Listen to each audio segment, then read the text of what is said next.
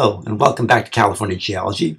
I am Dr. Robert Lopez, and today I want to talk about the metamorphic rocks in the Sierra Nevada, and particularly what they tell us about the history of not just California but of all of Western North America. And what we'll see is that Western North America during the middle parts of the Paleozoic and on through really through the Cenozoic has been growing through a process called accretion. And accretion is you're adding fragments of either ocean lithosphere or maybe island arcs or microplates, microtectonic plates. You're attaching them or docking them to the coastline of California. You can see this all the way, basically from Mexico all the way up into Alaska. And so there's a couple of videos I'm going to have you watch, or tutorials I'll have you watch online and answer some questions about these exotic terranes. They're called exotic blocks, exotic terranes, tectonostratigraphic blocks or terranes. There's various names, but one key thing is that these terranes have a sequence of rocks that indicate they formed together as a packet, but they formed in a different tectonic setting than where they are today. So let's look at some of these metamorphic rocks in the PowerPoint here.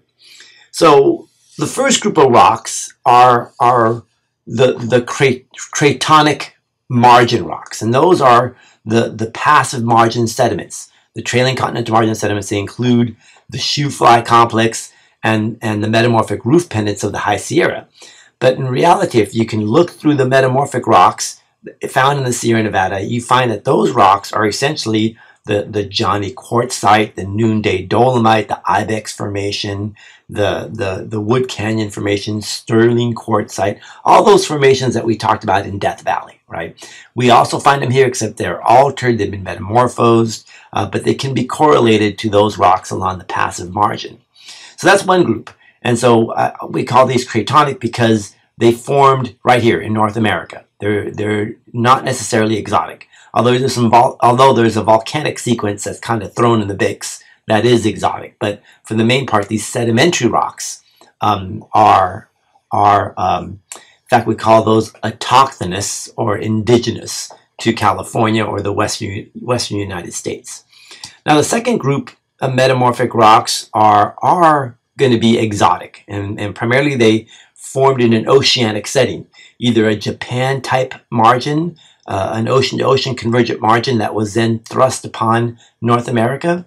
So they include metavolcanic rocks and metasedimentary rocks that were accreted along these margins. So in the Sierra Nevada, we have the Northern Sierra terrane, and because the Klamath Mountains are very similar geologically to the Sierra Nevada, there's this group there called the Eastern Klamath terrane, which also was accreted at the same time, or really simultaneously, maybe part of the same block as the Northern Sierra terrane. And in fact, both of these terranes share a similar sequence of fossils called the McLeod fauna. They're really distinctive. They're a series of fusulinids. Fusulinids are these, they're basically single-celled amoeba-like protozoans that live in the ocean. They make a shell out of calcium carbonate, so they're the ones that make limestone. So you find these in limestone. And then there's also some corals that are distinctive and some brachiopods that are different than other fossils found in North America or in other places in the Pacific. These are kind of distinct to kind of northern California, Oregon, Washington, Alaska. They're typical of those regions there. So we'll have those terranes being docked, and then there's also going to be the Sonoma volcanic arcs that are going to come a little bit later, along with this complex called the Calaveras complex, which occurs in the Sierra Nevada foothills. And those also have the McLeod fauna affinity. So you'll read about in Chapter 9, when you read about the Klamath Mountains, that this is a distinctive sequence for this fossil group in North America. Now, the next group are a series of metavolcanic and metasedimentary rocks, very similar to the previous one, but these are Paleozoic and Mesozoic. So the first group is only Paleozoic up here. But now here we're getting into the Mesozoic, but these also have a variety of of ophiolite complexes. Remember, we talked about ophiolites, which include the serpentinite, and which represents the mantle, and the gabbros, and then these sheeted dike complexes, and the pillow lavas, right? So they all represent a segment of the ocean lithosphere, right? And that's been attached to Northern California in a couple of places. In fact, it's called the Smartville Block. I'm going to have you read another chapter in Assembling California, and McPhee talks about this Smartville Block in quite a bit of detail. And so there's a Smartville Block which represents oceanic lithosphere, perhaps in a basin between these Nevadan island arcs that were forming offshore. And that's also going to form this foothills metamorphic belt. Another interesting thing about this group of rocks, which occurs at the far western point. In fact, in the Klamath Mountains, we call this the Western Klamath Mountain terrain, just to differentiate it from the Eastern Klamath Mountain.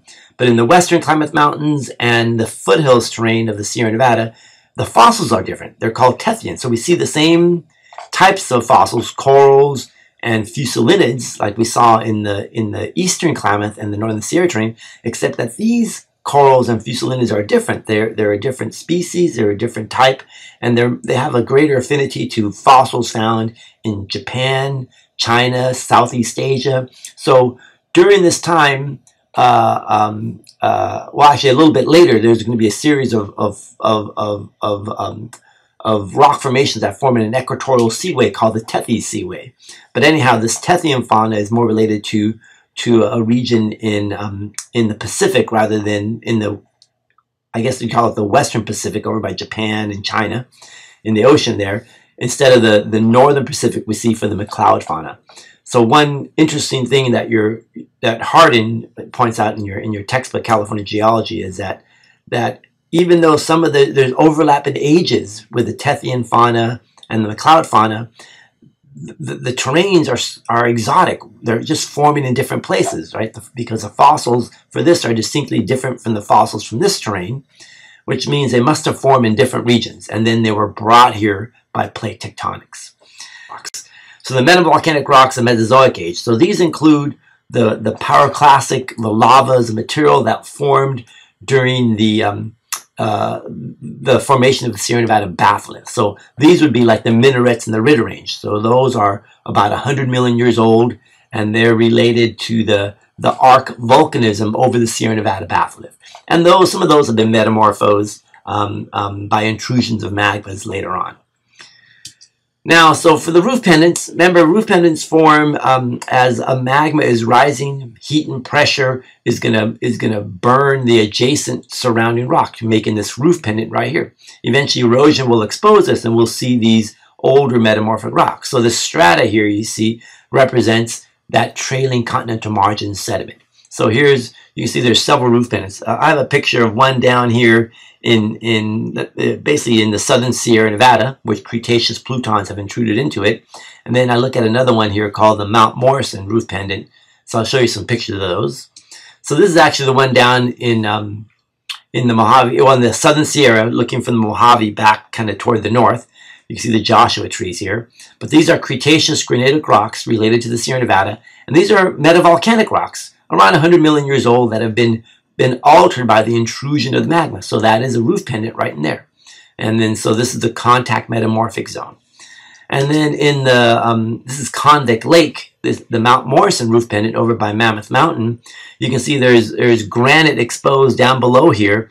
And then the granite here, the heat of the granite has altered the limestone to marble.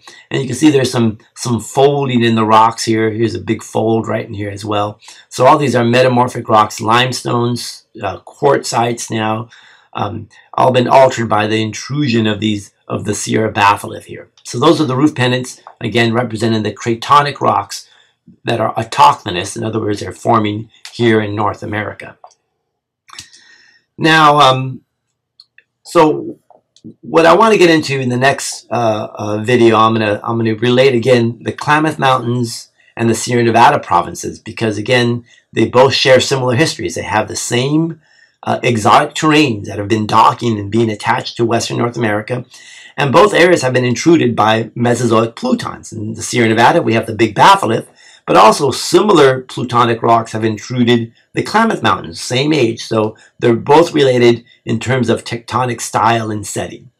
Now, all you got to do is look at a map of Northern California. Here's a geologic map, and the same formations, like out here, this would be the Northern Sierra terrain, and the Shoe Fly complex would match to this Eastern Klamath Mountains terrain over here.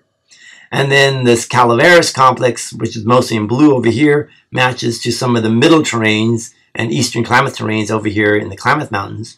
Then our foothills terrain here, mostly in green, matches to some of the rocks over here in the western Klamath Mountain terrain. So really they're part of the same sequence.